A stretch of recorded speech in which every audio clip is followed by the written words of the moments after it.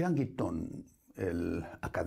Guiton, the French scholar who was a close friend of Pope Paul VI from the time when Paul VI was Cardinal Montini, and who was the only layman who participated at the invitation of John XXIII in the preparatory sessions of the Second Vatican Council,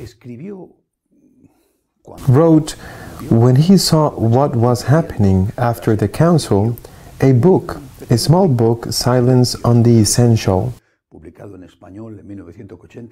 published in Spanish in 1988, in which he raised the alarm about the consequences of not speaking out,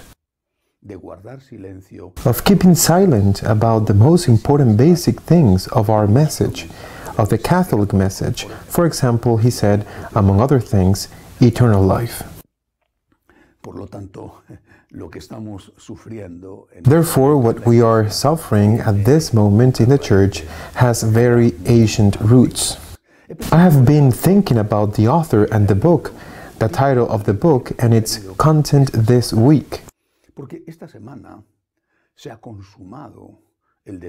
This week has seen the consummation of the defiance of a majority part of the Catholic Church in Germany against the authority of the Church.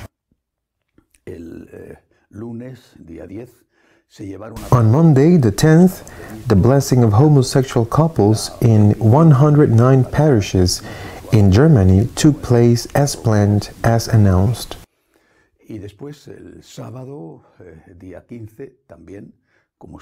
then on Saturday, the 15th, also as planned, the admission to the Eucharist took place at a Catholic Mass within the framework of the Congress, so-called Christian Unity Day of the Congress for Christian Unity in Germany, which is held every 7 or 8 years.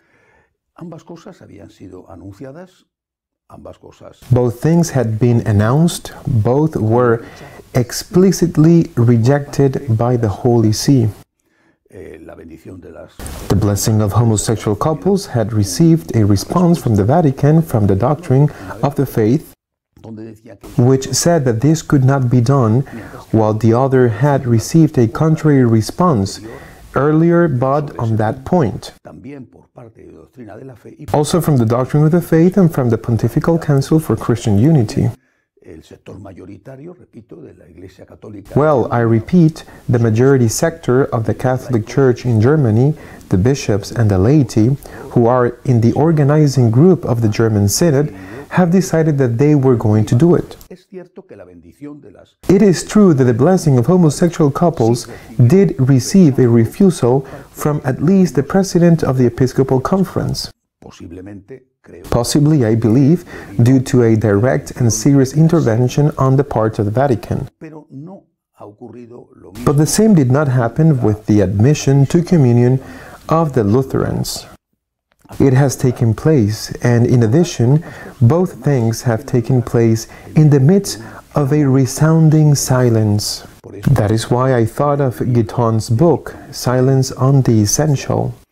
Because, I repeat, if it is true that the doctrine was saved, and that is already a lot, because the Vatican made it clear that neither of the two things could be done, and that is a lot, okay? I don't want to minimize it, because it is very important. But it is also true that neither of the two things was followed by an explicit rejection and consequences. I can understand that there was a silence on the part of the Holy See about the blessing of homosexuals.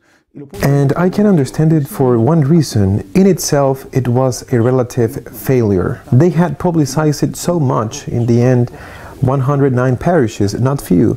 But there are 10,000 parishes in Germany. A 1%, and with the participation of couples who came to receive the blessing, really scarce in almost all places. I can understand that the Vatican kept silent about this so as not to give publicity and so that they would not become martyrs in the public opinion.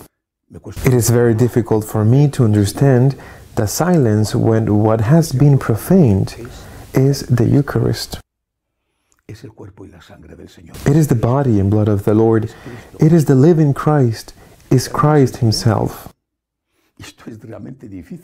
And furthermore, the silence, and this is really difficult for me to understand, has not only come from the Holy See, it has been a general and collective silence. There was a small petition respectfully addressed to the Holy Father before the blessings took place, asking him to prevent it. I repeat, a small petition headed by Cardinal Zen and Bishop Snyder. But about the reception of the Eucharist by the Lutherans, there has been nothing, neither before nor after. Not even the usual critiques against the Pope, at least up to this moment, have said a word. It is true that some have spoken out before, saying that this could not be done. But no one has protested, complained, or asked for consequences after this has been done. And as I said, on Saturday in the Church of St. Bartholomew in Frankfurt, the Catholic Mass was celebrated. And at that Mass, all the Lutherans who wanted to come, Lutherans and those of other Christian denominations, received communion. And that had been announced and encouraged by none other than the president of the German bishops and by Cardinal Marx, Archbishop of Munich, among others.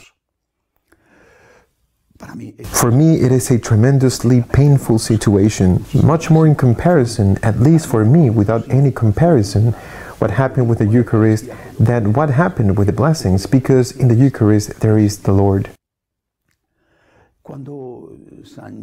When St. John Henry Newman converted from Anglicanism to Catholicism, he was a prestigious Anglican clergyman, one of the leaders of the so-called Oxford movement.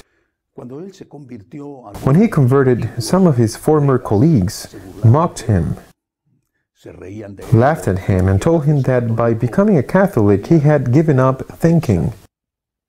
Newman, with irony and wisdom, answered them by saying that in the Catholic Church, when entering a temple, the gentlemen, the men, are asked to take off their hats, but not their heads. With that, he meant that a Catholic continues to think, he does not renounce to think. He accepts obedience, he accepts that there are things he does not understand.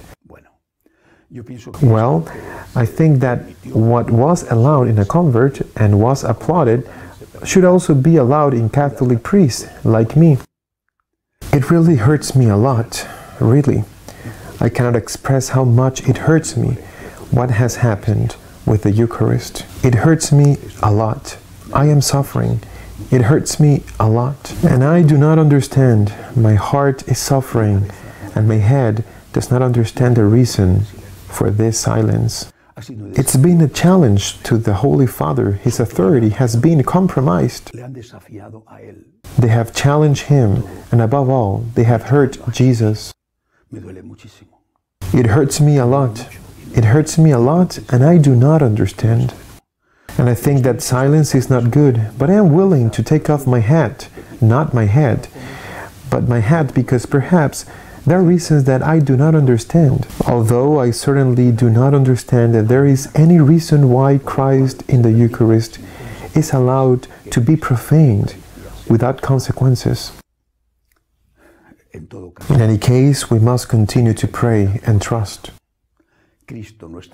Christ our Lord loves the Church infinitely more and without comparison, infinitely more than I do. I have the consolation of having said the last 2 weeks what was going to happen in Frankfurt on Saturday, and having asked that it not be done. I have the consolation because the words of Jesus also resound in my head and in my heart,